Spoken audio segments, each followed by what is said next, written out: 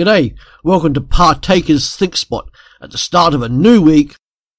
Matthew 11 verse 28 to 30 records these words of Jesus Christ. Come to me, all you who are weary and burdened, and I will give you rest. Take my yoke upon you and learn from me, for I am gentle and humble in heart, and you will find rest for your souls. For my yoke is easy and my burden is light. Are not those some amazing words? Not just anybody could say them. If the person who said them couldn't actually fulfill that promise, that would be one of the biggest hoaxes in all of history. But Jesus Christ, the man who said those words, is no hoax, and he is able to fulfill those words and live up to the promises he makes. Jesus Christ is totally trustworthy. We naturally don't like to ask for help. Not once we're out of being as children anyway, because we're trained as children to be independent and not to rely on anybody else for anything ever. But this is contrary to what Jesus is about. To rely fully on ourselves for all things is to walk by sight and commit the sin of pride. To rely on Jesus and ask him for help in all things is to walk by faith and with humility. True independence and freedom comes from being dependent on Jesus Christ and not being held back by anything or anyone else, such as family and our own wealth and possessions, and even our own pride. How are you doing at the start of this new week?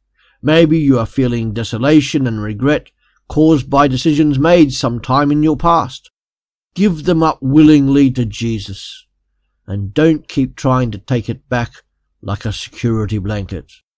Are you feeling abandoned and lonely? Let Jesus encompass you in an embrace of compassion, and let the Holy Spirit, who lives inside you if you are a Christian, give you comfort and counsel. Or perhaps you're feeling tired, burnt out and burdened. Let Jesus give you the strength to endure. Give that burden to Jesus and let him take the weight for you. Maybe you need to make a major decision and don't know what to do. Seek the wisdom of Jesus in making that decision. He will help if you ask.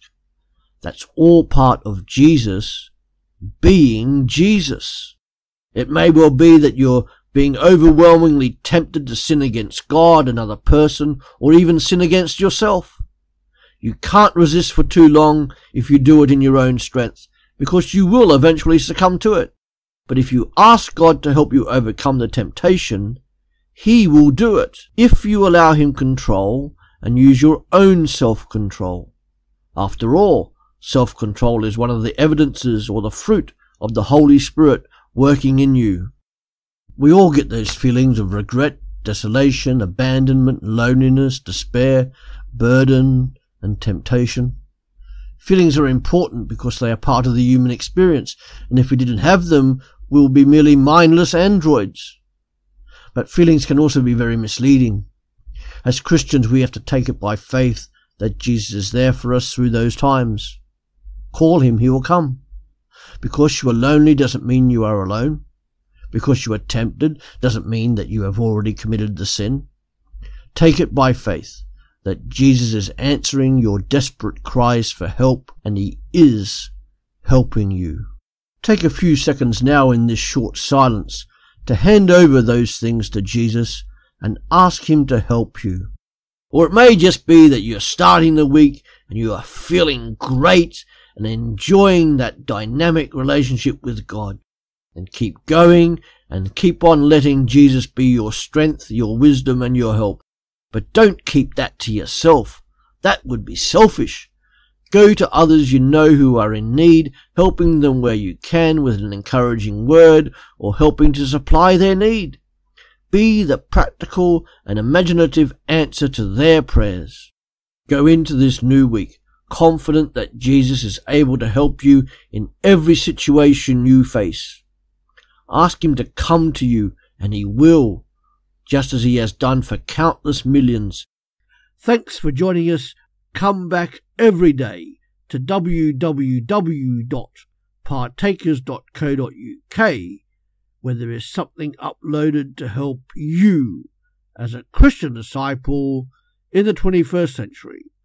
See you later.